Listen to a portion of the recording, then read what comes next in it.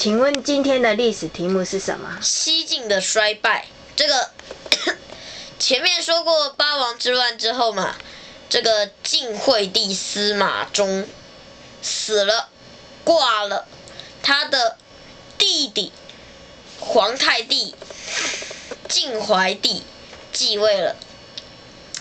这个晋怀帝啊，从头到脚，从手到心都不服这个司马越。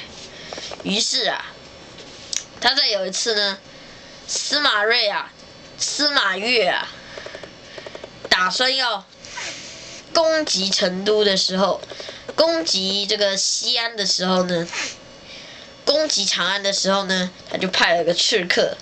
没想到，这刺客在派出去之前，司马越就挂了。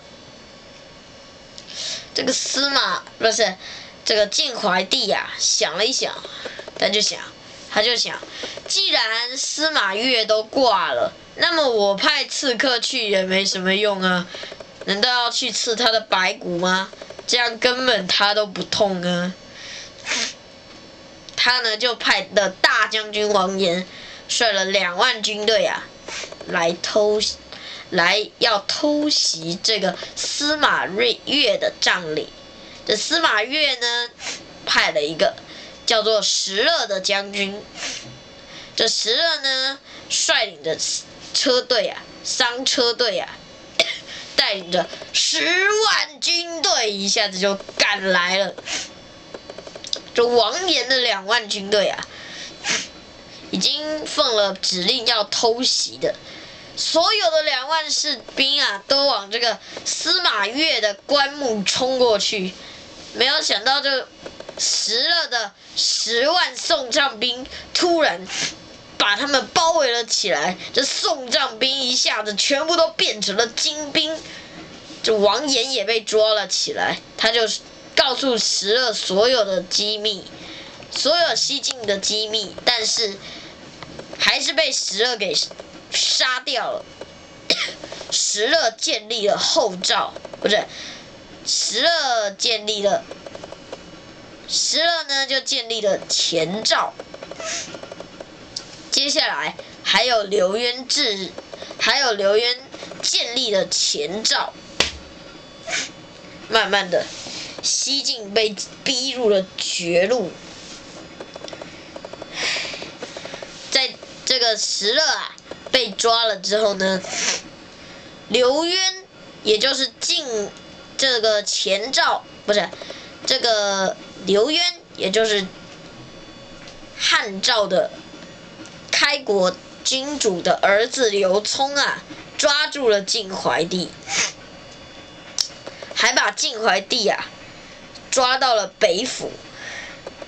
但是呢，这晋怀帝啊有一个儿子，虽然说资质不怎么聪明，但是至少还是一线生机啊。这个晋怀帝啊，每天唱着天下只有爸爸好。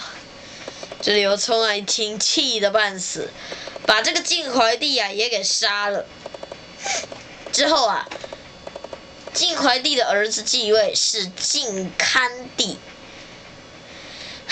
这个晋堪帝啊，真的没什么才干。不久，刘渊的儿子刘聪攻进了都城，西晋灭亡。但是呢，有一个人啊，探头探脑的，化妆成客商的样子，挑了一个扁担，他就说：“嘿，你们在干嘛？我们正在